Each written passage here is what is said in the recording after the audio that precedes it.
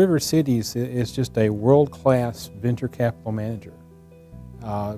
Their investments in healthcare and information technology are just leading companies in the country. And they've had access to these transactions over a period of 2 decades.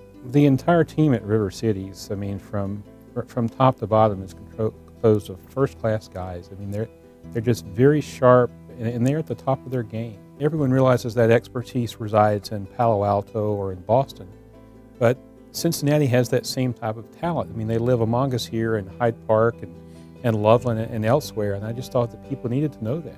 Our firm was founded back about 20 years ago by Glenn Mayfield and Ted Robinson.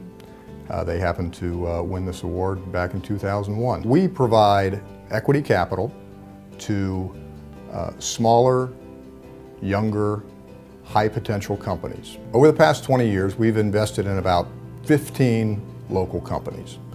We've got 3 in our portfolio right now, and while we do invest on a national basis, it's a lot easier and more preferable to invest and have success close to home. We've had the good fortune of working with entrepreneurs like Mahendra Vora and Mike Nazaro, who helped build IntelliSeek, that was sold to Nielsen Company, who also has a presence here in town. Bill Aders and the late Mel Fisher built a company called Galaxy Specialty Chemicals.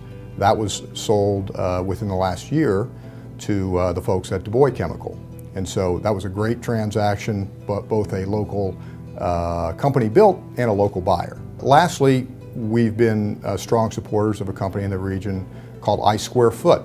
I Square Foot, I believe, won this award at some point in the past as well. A great company that we've helped take from a couple million of revenue to approaching 35 million of revenue this year, and we're hoping that they will have some real strategic value to an acquirer sometime down the line. We are most thankful for the support and confidence placed in us by our investors. Our business model doesn't happen unless the insurance companies, banks, foundations, and family offices of this region trust us with their capital. And so we certainly want to acknowledge those folks in this region that have helped us build from our first $45 million fund to where we are today. We've raised over $500 million. We've invested in over 100 companies, and we really do believe that the best part of our careers is still ahead of us.